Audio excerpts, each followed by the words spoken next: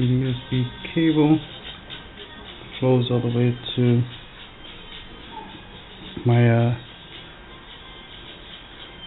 this is a static mouse or static screen.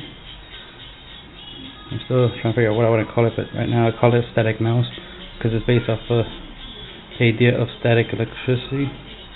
You know, static, because we produce a little bit of electrical charge, and the USB puts out about 5 volts,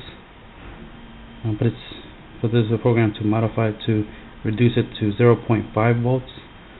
Don't need too much of a charge, just enough that this material, which is plastic, this is a, what is it called, a top loader plastic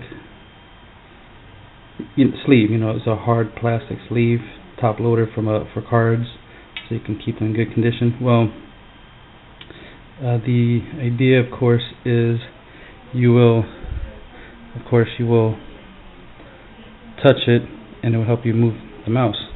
See if I can have it show at the same time so you can see. Hope you can see it move.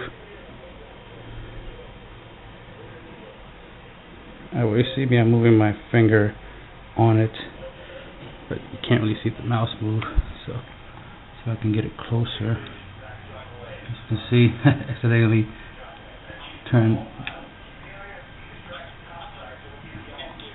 See, I'm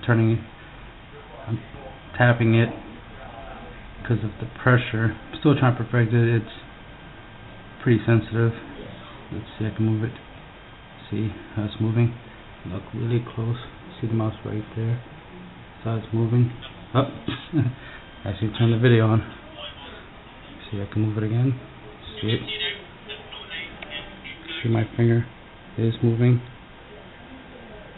Move it to the top. Move it further to the side. Move it. Damn it. You get the idea. And that's the whole concept, is you touch the surface and it'll send a signal. There's a program that's very sensitive, as you can see. It keeps turning on and off. Let's touch it again. There we go. So I stopped it. Alright, well, you get the idea. I stopped touching it. As you can see, static electricity from your hand and the surface combined will send a signal, and then you have the app that translates that signal into mouse controls and move the mouse. So this is the concept that I'm working on.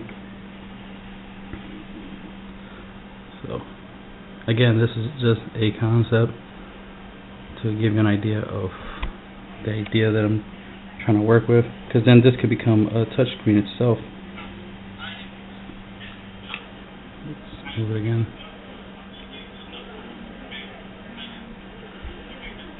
There we go. And that's the end of the video for now.